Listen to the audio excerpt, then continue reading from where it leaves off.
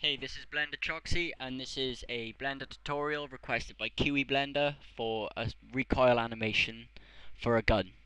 Now, this is really simple. It's really easy to do.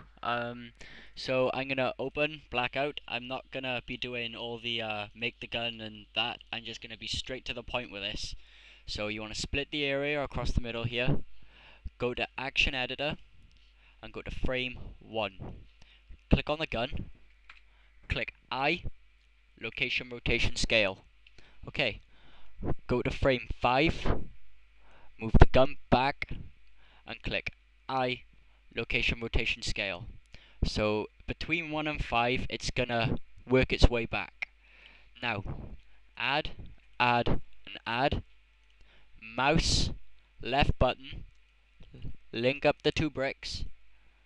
IPO, start 1, end 5.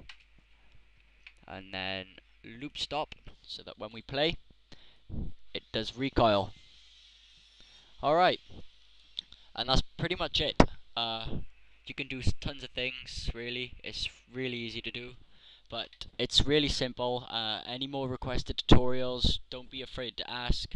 Subscribe, thumbs up, comment on my videos, check out Divinity Studio, etc., etc. Okay, thanks. Bye.